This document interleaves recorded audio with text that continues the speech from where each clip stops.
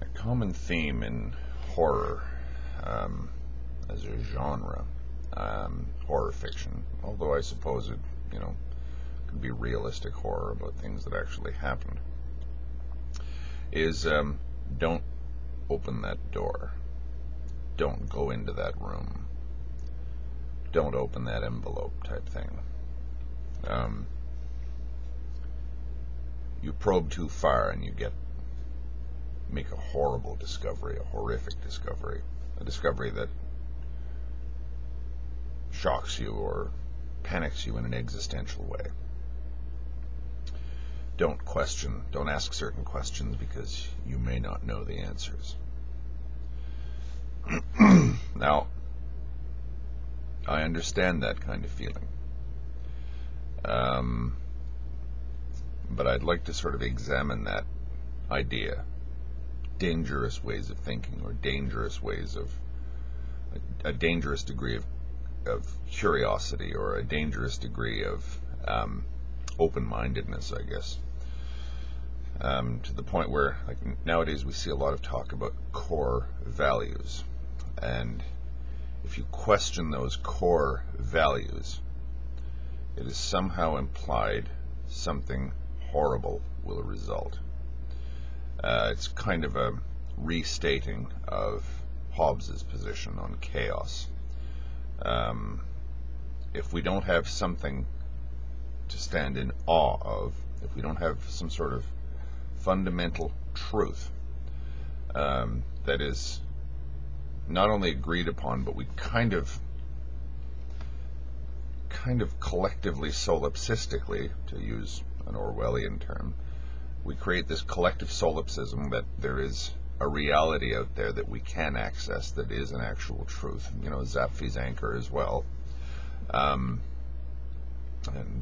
isolation, collective isolation, where we kind of shell ourselves in. There's something Aristotelian in all of this, where we say that humans are the measure of everything. Now, in a sense, I agree, but we've got to understand what we mean by humans being the measure of everything. Someone, say, is concerned about the vastness of what we don't know, or what we don't understand, or what we are not prepared to experience. Again, is my favorite guy, H.P. Lovecraft, where he posits a universe that's infinite cold and infinitely older than anything that we can possibly imagine, and that if we actually do come to terms or find some way of discovering just how tiny and how insignificant and how helpless we are in the cosmos, we'll go insane. Okay, that's one view of things. And as I say, when people start questioning things like core values, and we see this now, it tends to frighten people, or it can frighten people of a certain turn of mind. I guess loosely we could call such people conservatives, but that's not necessarily true. A lot of people who consider themselves liberals, or even progressives or leftists, are just as sort of wedded to the idea of certainty. They've just got a different view as to what certainty is than a conservative. An interesting thing about, say, the dynamics of a country like the United States, where everyone looks at it and says anything goes there. Any idea is expressed openly. Any religious persuasion can get a following. Any sort of belief in anything will have its adherents, and nobody really believes anything. Well, not necessarily. There are core values or core truths that all Americans seem to just take for granted, or almost all of them. One of them being that the United States is a unique country in human history. Another one is their belief in the Constitution and things like this. Now, I'm not parodying this. I'm simply, perhaps it's best if I point out that I'm kind of addressing a non-American audience here, although most of my subscribers, I think, are Americans. You have you have certain truths that everybody agrees cannot be questioned. And when you start questioning those truths, everybody gets spooked. Because they think that you're questioning something questioning something not to understand it, but to dismantle it. For example, when you see the reverence that Americans hold their Constitution in, a lot of people are kind of disoriented by that, because to their mind, well, here's these hard-nosed, practical people, Americans, with this, I don't know what would you call it, decisive or fatal dose of idealism, which blinds them to everything else. Now, I'm not saying that this is what happens to Americans when they wave their flag or stand up and get a lump in their throat when the national anthem is played or whatever. It doesn't, in my opinion. American patriotism is misunderstood by a lot of people. It doesn't actually mean that they're just blindly treating the Constitution or the flag as idols or something like this. It's just the American society is in many ways so fragmented that they have to have some sort of glue to hold the whole thing together, and I think that American patriotism does a pretty good job of that. You have to have people, like 315 million people, each one going their own way. A society that cultivates individualism, i.e. cultivates it to the point where it makes it a cult. Individual rights, individual excellence, individual freedom, etc. You sort of think that's going to lead to anarchy, and that was why some of my maternal ancestors left South Carolina, what is now South Carolina, during the time of the American War of Independence. They said, we're out of here. This is going to lead to chaos. This is just going to lead to societal disintegration. I see what you're saying, but you're playing with fire. And they moved to Canada. Of course, probably for every one person moving from the United States or the 13 colonies to Canada, there were two heading the other way, saying, look at the great amount of freedom that's opening up here. But again, I'm just pointing out the idea that if you question certain core values, people get spooked, and my ancestors got spooked by the questioning of core values that took place in 1776. Now, if you question the core values that were more or less, I won't say created in 1776, but that were more carefully codified from 1776 onward, the very same people who questioned the original core values now consider you a dangerous revolutionary or a dangerous and destructive force. Burning the flag or questioning the sanctity, I guess, of the Constitution, or ostentatiously putting your feet up and chewing gum or smoking a cigar when the national anthem is being played, or something like this. It isn't just seen as a rude thing to do. In some quarters, it's seen as a dangerous thing to do. But again, Americans are torn. But don't we believe that he has the right to do that? Yes, but you understand what he's doing. He's attacking the very culture that gave him those rights, etc., etc. It's an insoluble problem that I think that it can only be addressed in terms of a necessary tension. A necessary tension or a necessary balance. We understand that the United States really is just a place where a bunch of human beings live. It's no more fabulous than anywhere else. But in order for us to maintain this experiment, we have to somehow tell ourselves that it is exceptional and it is fabulous. And it's this kind of dilemma there when we, you kind of deep down you know that it really isn't, but in order to make it work, you have to assume that it is. And that assuming that it is kind of does make it so, if you know what I'm saying. That's, collective solipsism, right? Or living in a bubble. Now, Americans are not living in a bubble. America's wide open to the world.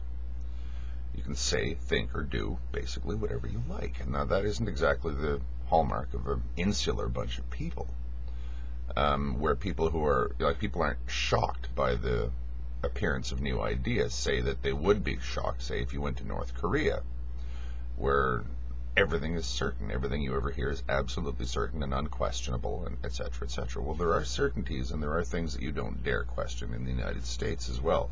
Not because it's illegal to do so, but because there's some species of, I don't know, biting the hand that feeds you.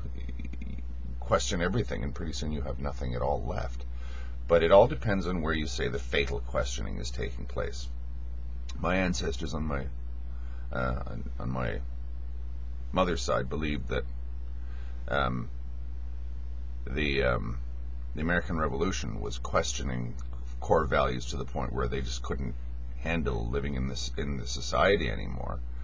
But this is what they believed, so they left. Whereas other people were drawn to the United States because the core values were being questioned.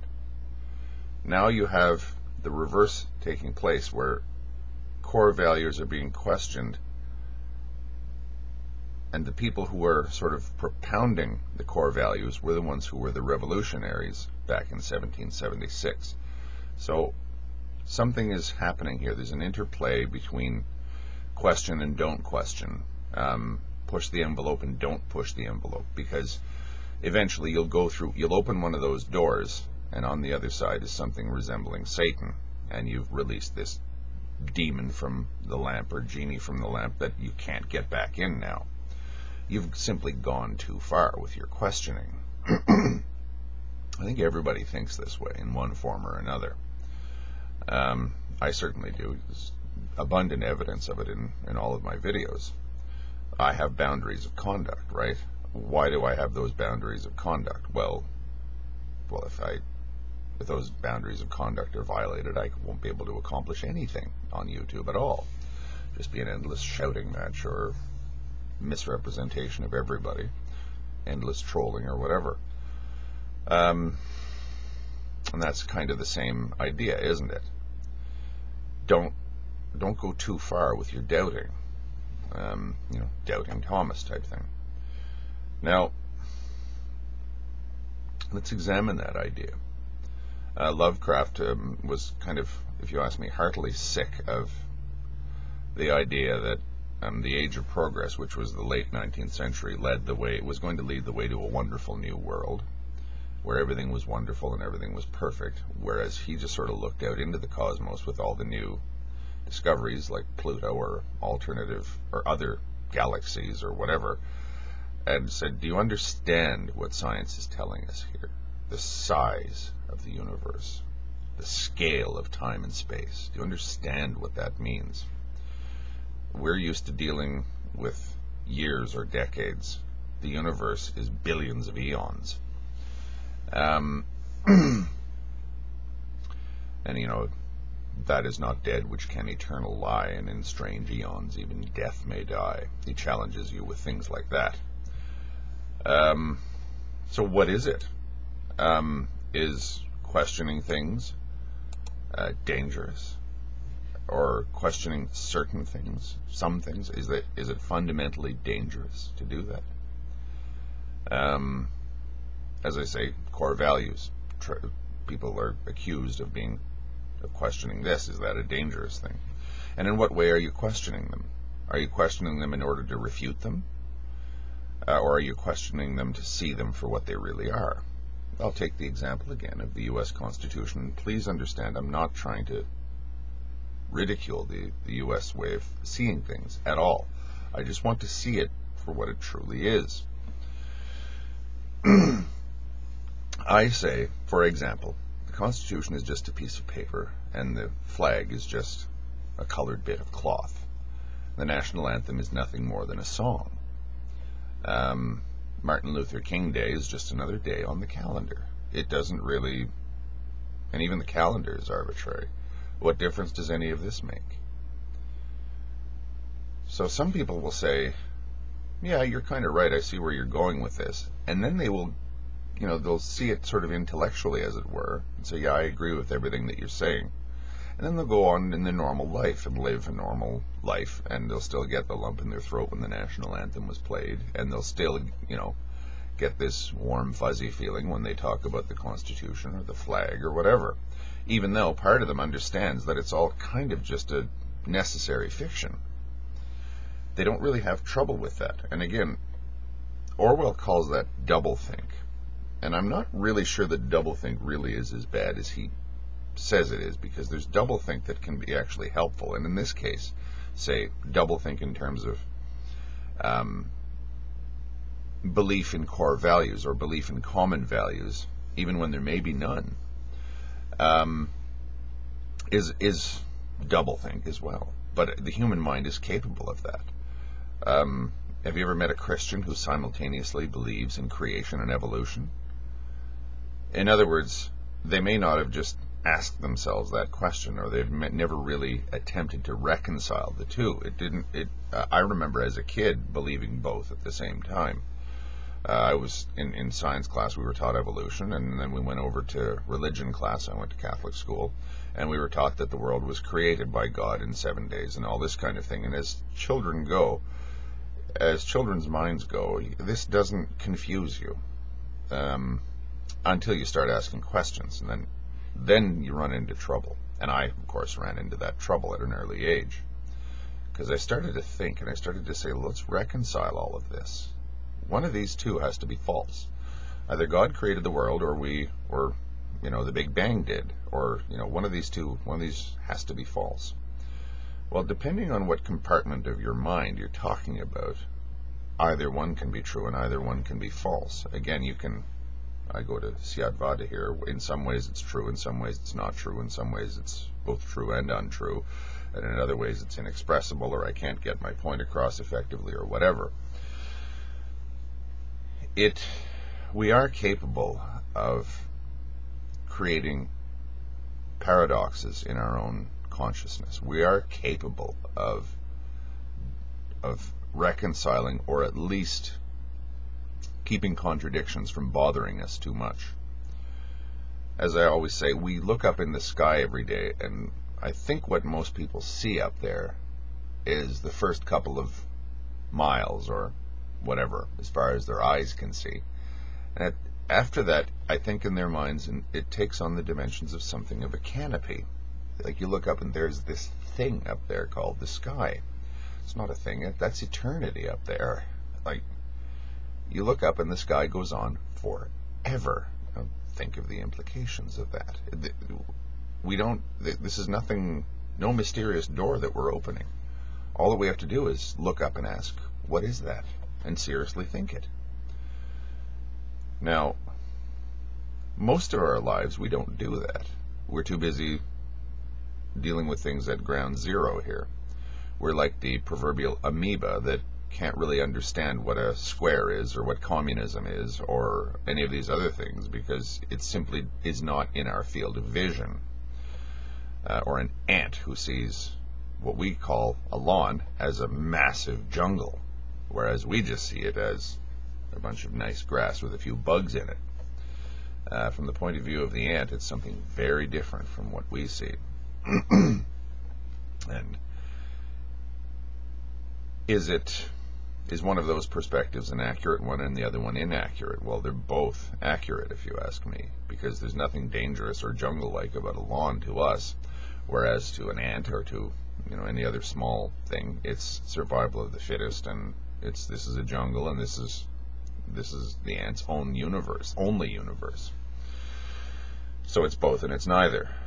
Lovecraft's universe both is and isn't horrifying, shocking, and vast beyond imagining. It all depends on your perspective. It's funny that Lovecraft takes this big picture perspective in order to frighten people with it. He is writing from the point of view of somebody who sees things accurately, and he's showing to other people how inaccurate their view of reality is. But again, you can always take Lovecraft's ideas of cosmicism and make them look kind of puny, if you want. It's not that difficult a thing to do. Just say, okay, Lovecraft, you've seen how vast the universe is. What are you? Tell me that. All that you're talking about is what's outside of us. What's inside of you? And suddenly the whole thing changes. So, are there things that we can't toy with? As I say, I'll question, say, for example, I was talking about the U.S. flag, the Constitution, the national anthem, and all that sort of thing. I'll question them, and I'll say, okay, they're kind of necessary fictions, or necessary, what would you call them, illusions or something like this, that because we have such a pluralistic society where individualism is so highly valued, we need something that is, this is the point beyond which we don't go. And the point beyond which we don't go is actually questioning the building blocks of the society that creates individualism and questioning. It's a strange sort of arbitrary, I wouldn't really say arbitrary, but strange sort of limit that people know kind of isn't really there, but we'll all agree to respect that limit. There's that view of things. Then there's the view that says, if you even start thinking about that, if you even start thinking about questioning our core values, we are going to disintegrate as a society, and we'll get back to Hobbesian chaos and all that implies. What is it that keeps us attached to those boundaries? Is it fear, or is it the knowledge that we have created something as a truth that may not be true, but we're assuming it's true to get a certain result? In other words, we want more individualism, more individual freedom, more individual self-expression, but we don't want that to lead to society disintegrating. So what we'll do is we'll create these sort of boundaries in the form of the flag, the Constitution, and the national anthem that we do not question in and of themselves. Or if we do question them, we question them in a completely ivory towerish kind of way, which is, I think, how most people see it. Even the biggest tub-thumping American patriot, I think, understands that the world won't go crashing down if, over a couple of beers with your buddies after work, you say, sometimes I wonder about all this patriotism stuff. Like, why do we do it all? And I don't get me wrong, I got a great big Old Glory in the front of my house, and I get all teary-eyed listening to the national anthem being sung just like anybody else. But you ever stop and think about all this, and you wonder, what the hell is all this? I'm sure that most people are quite comfortable thinking that way, or even keeping it to themselves. But when you see it being said out loud, and when you see people questioning it to the point where you sort of say that they actually want to push the limits of this and not just understand it for what it is, then the fear comes out. You are trying to destroy civilization. We all have our sacred cows and our boundaries of conduct, and I think this is what people who attack relativism are really afraid of. It's not that relativism is a intellectually unsustainable form of discourse, and I'm not even saying that I agree with being cast as a relativist, because I'm not. Because a relativist, in my opinion, would see relativity or being a relativist as an end in itself. I don't. I've arrived at a position that looks awfully close to dogmatic relativism, but I don't see it that way at all. I'm just trying to see things for what they really are. I'm brazenly saying to Lovecraft, no. I'm going to challenge your assertion that there are doors that one must not open and facts that one must not know.